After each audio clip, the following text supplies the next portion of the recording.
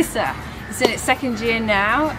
It's going from strength to strength, getting bigger and bigger each year. It's a great opportunity for students from all over Kathmandu to get together, meet people from different backgrounds, exchange ideas and thoughts, and real opportunity for them to explore their creativity and explore the unique gifts that they have that they can share with other people.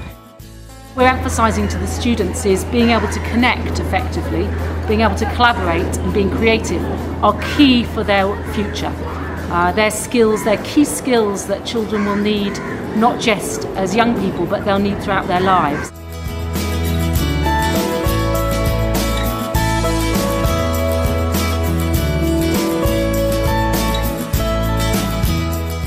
The work that we do is team-based, so it's a real opportunity for people to work together and learn their skills and how they're different from other people, and just create a beautiful piece of art that it doesn't necessarily have to be drawn and it doesn't have to be a beautiful painting.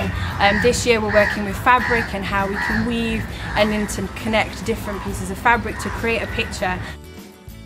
My students can express their feelings as to creating some kinds of shapes and then images, and then to the colors of the cloud.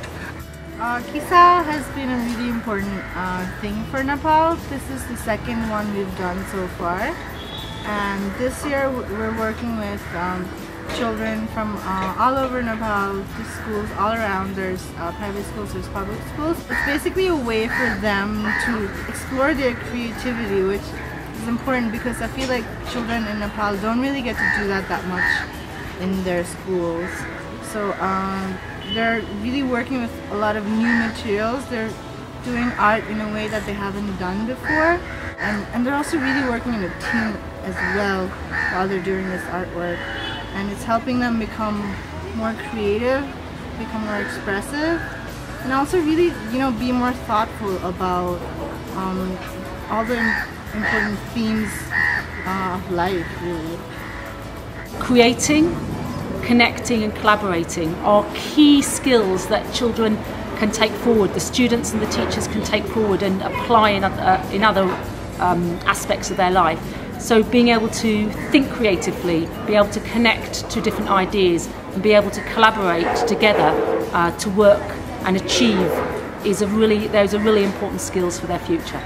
So KISC event is about enjoyment, it's about having fun, it's about discovering new things, but most importantly it's about how those skills are going to help them for their future.